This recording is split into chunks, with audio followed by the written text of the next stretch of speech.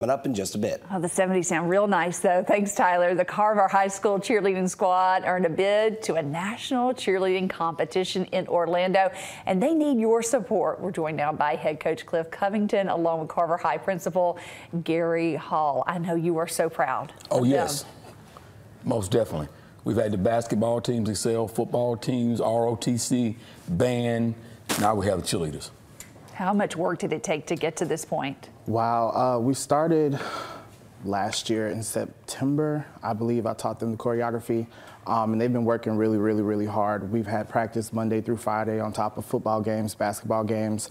So they've been working really hard. It's been Not a to lot of mention work. the schoolwork that they have to do. Yeah, that's a must. It's a lot to juggle. We just showed that video of you guys being named champions. As a coach, what was that moment like? It was surreal because I really just wanted us to get a bid to nationals and go. And when they named us first place as regional champions, I was just like, oh my God, are you serious? First time ever in Carver history, first time ever in MPS history to get first place at a regional competition. And I just wanted to make it to nationals, so I was so proud of them for that. And as a principal, yeah, how proud of you, not just of your students, but your staff as well. Well, I mean, they've done a great job, and the teachers, everybody rallied around the cheerleaders, and so I thought about the money immediately, and so I knew it was expensive to go to Orlando. You ever been to Disney World? Okay, that's where they're going, and so they're staying on the campus there, so it's expensive.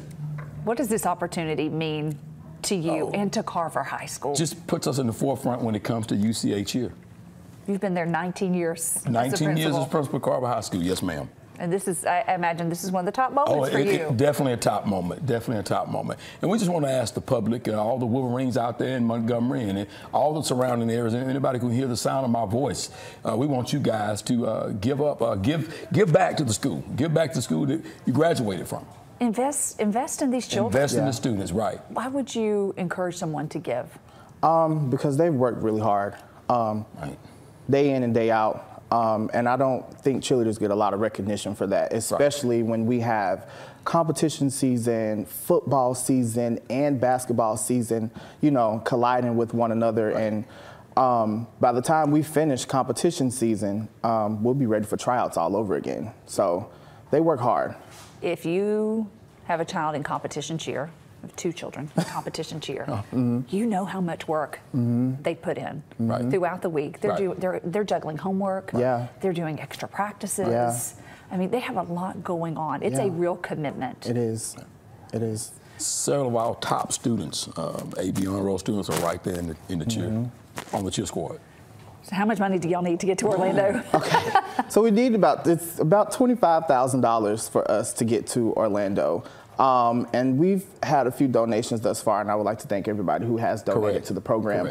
And we've been able to make accommodations for our lodging as well as our registration. So now we're just working on making sure that our transportation can get us there.